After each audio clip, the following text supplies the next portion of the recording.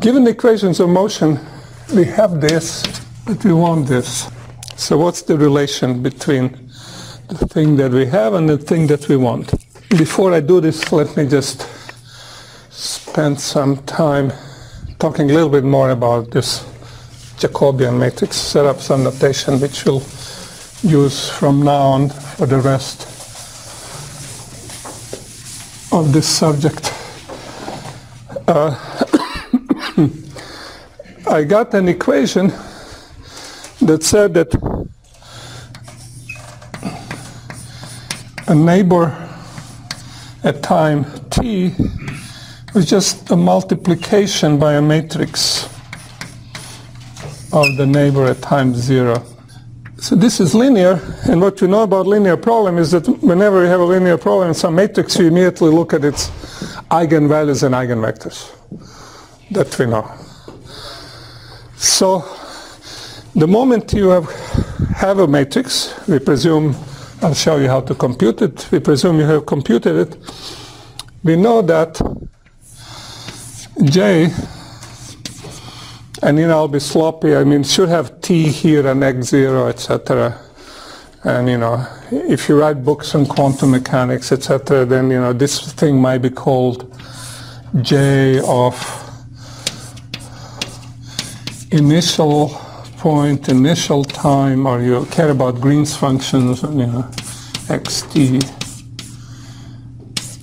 t0, t1, time t later, or something. So this can be decorated as many symbols as you need, but I'll be sloppy and try to minimize the number of symbols. But the moment I have a matrix visit, I get a set of eigenvalues of this matrix. I will always use capital lambda for them, and they are numbered. So there is a first one, second one, and there is a d of them. It will turn out that the things that worry us most are the very large eigenvalues lambda, much larger than 1, because they will have a property that if you have some uncertainty here, they'll multiply by a large number.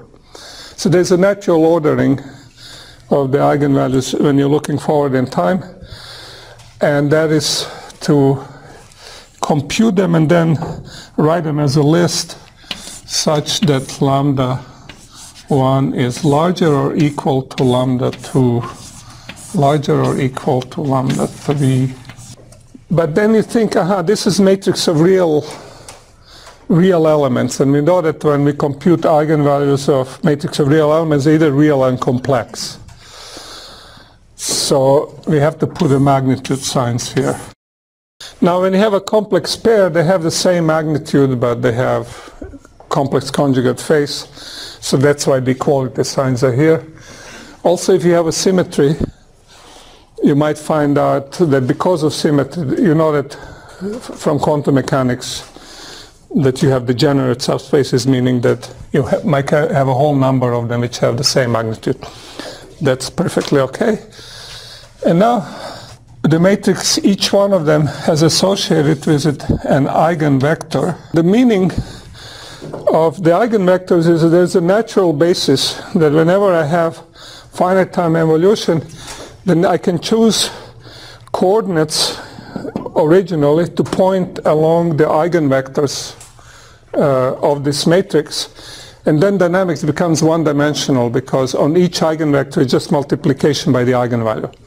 So instead of doing something very complicated in this one coordinate system done from the eigenvector basis, I have simple dynamics. And one thing that you might not be used to is when you look at the definition of this matrix as being there's actually nothing that says that this matrix should be symmetric. Now, so far you have lived this happy life of unitary matrices, etc., where everything was self-adjoint, unitary, orthogonal. And that means that if I start here with orthogonal frame, this will move it, deform it, but it will remain an orthogonal frame. However, in dynamics, this never happens. This is, totally unlikely. So it's never true, with some set of exceptions of measure 0, presumably, that J is its transpose, or that in any sense J can be made into an orthogonal or unitary matrix. So this is never true.